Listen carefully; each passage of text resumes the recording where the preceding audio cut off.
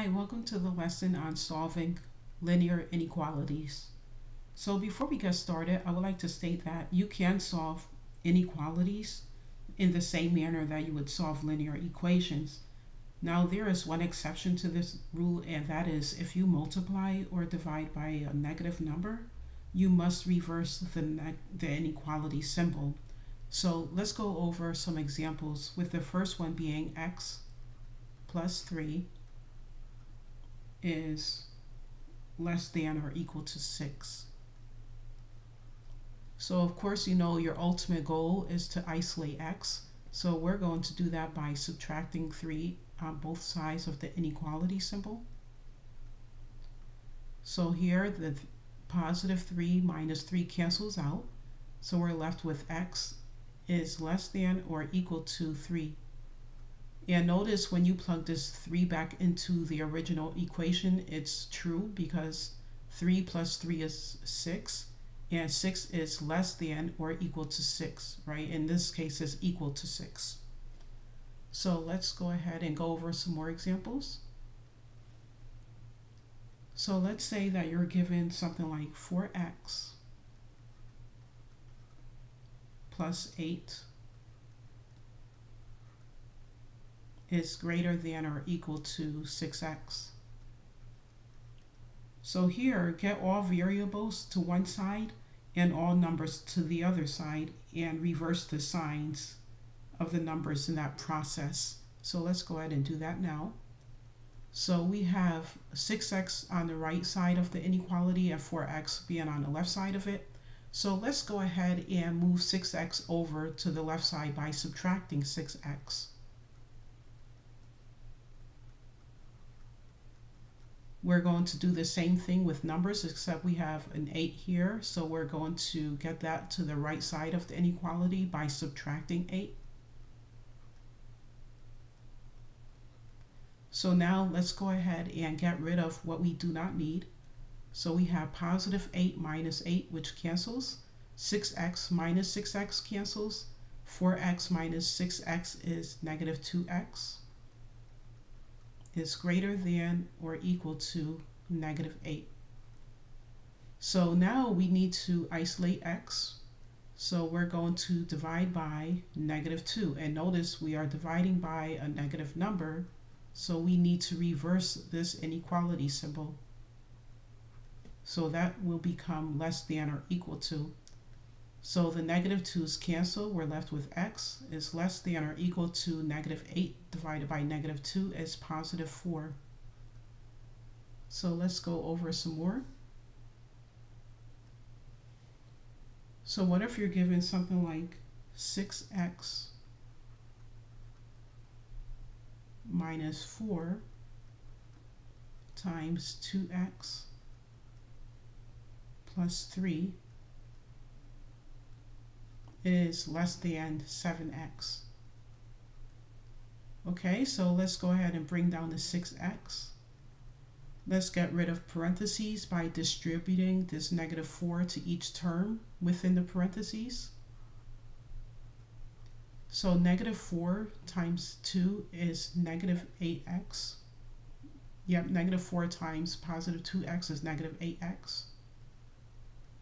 Negative 4 times positive 3 is negative 12, less than 7x. So notice on the left side of this inequality, we can combine like terms because we have 6x minus 8x, which gives us negative 2x, minus 12 is less than 7x. Okay, so let's go ahead and get 7x to the other side of the inequality by by subtracting 7x.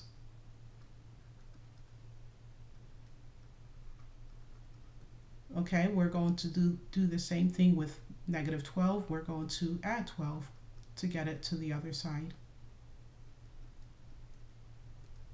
So let's go ahead and get rid of what we do not need. So negative 12 plus 12 cancels. 7x minus 7x cancels. Negative 2x plus negative 7x is negative 9x, less than positive 12. Okay, let's get x alone by divided by negative 9 on both sides of the inequality. Okay, so when you do that, the negative 9's cancel, you're left with x is, and reverse the symbol because we are dividing by negative 9. All right, and this will, let's see, this turns into negative 4/3, or as a mixed number, negative 1 and 1/3. Okay, and let's go over one more. So let's say that you're given something like 3x plus 7 is less than 2 times 6 minus x plus 3 times x minus 8. Okay, so let's go ahead and bring this down. 3x plus 7 is less than, let's get rid of these parentheses by distributing this 2 to each term within the parentheses. 2 times 6 is 12. 2 times negative x is negative 2x. Bring down this plus. Distribute the 3 to each term within the parentheses to get rid of the parentheses. 3x. 3 times negative 8 is negative 24. So now let's go ahead and see if we can combine any like terms. On the left side, we do not have any like terms, so we could just bring it down. 3x plus 7 is less than, and we have negative 2x as well as positive 3x. So negative 2x plus 3x is x. You don't have to write a 1 there because you're looking at 1x. And then 12 minus 24 is negative 12. So now let's go ahead and move x to the other side by adding x. I mean by not adding x, by subtracting x. I'm looking at a positive x. So minus x. Okay, and let's go ahead and move the numbers to the other side. So we have positive 7 here. We're going to subtract 7 to get it to the other side. So now let's go ahead and get rid of what we do not need. So positive 7 minus 7 cancels. X minus x cancels. We're left with 3x minus 2x. 3x minus x is 2x. Is less than negative 12 plus negative 7 is negative 19. Divide by 2 on both sides. And we're left with x is less than negative 19 halves, or negative 9 1/2.